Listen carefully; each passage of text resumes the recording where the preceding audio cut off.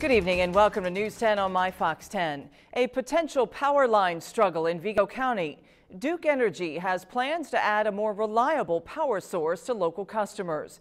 But where that new power line may go has hundreds of folks concerned about how it will affect their homes. News 10's Matt Gregory explains for you tonight at 10. The scene at the West Terre Haute Community Center resembles an art gallery.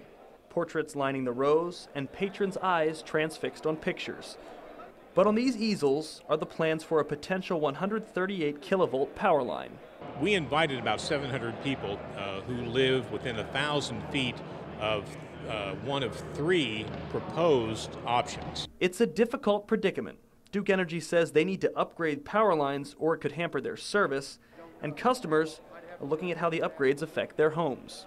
This is a project that will have an effect on some of our customers, and so by inviting people here, giving them a forum where they can ask questions of our experts. Like Lou Brackle, he's pointing out how near one of the possible sites comes to his home. The one drawing down there is pretty close, so I'm just kind of walking around and seeing all the different options they have and what they're going to try to have as far as putting the lines in. While Lou went looking for answers, just across the room, John Lang says he just found more questions. I have got a thorough run around with everybody I talk to.